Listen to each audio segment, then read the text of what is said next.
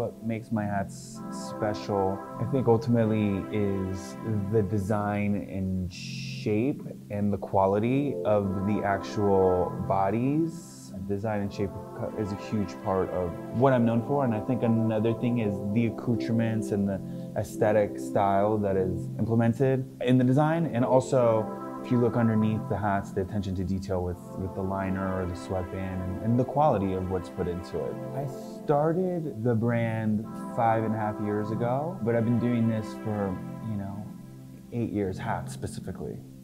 I learned my trade a lot of trial and error, a lot of tips from old cowboys in the industry in the Midwest and the Northwest. My customer is really eclectic, and the demographic it varies tremendously. I mean, it can be from musicians to stockbrokers to surfers to athletes. They're dynamic and they're eccentric usually, and they have this creative urge, I guess.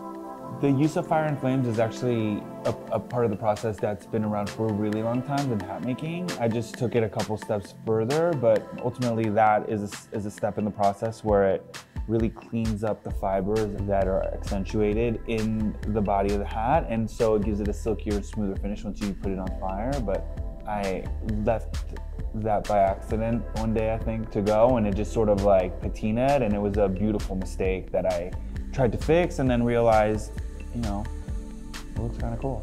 The sort of random matchstick for me embodies this significance of the spark of inspiration and the spark of creativity.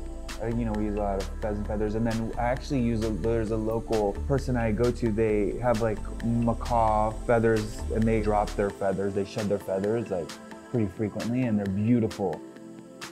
I never fell in love with Los Angeles until I came to visit a friend that was in Venice, and to me it reminded me a lot of New York, the Lower East Side with skaters and surfers and gang and art, and I could identify with it a lot more than other places in LA, and still to this day is the case. I love that it was also an area that was a neighborhood and you could bike or walk around to get coffee. It's really hard to do that in LA, so this was one of the few places where I was okay, I don't need to be in my car everywhere.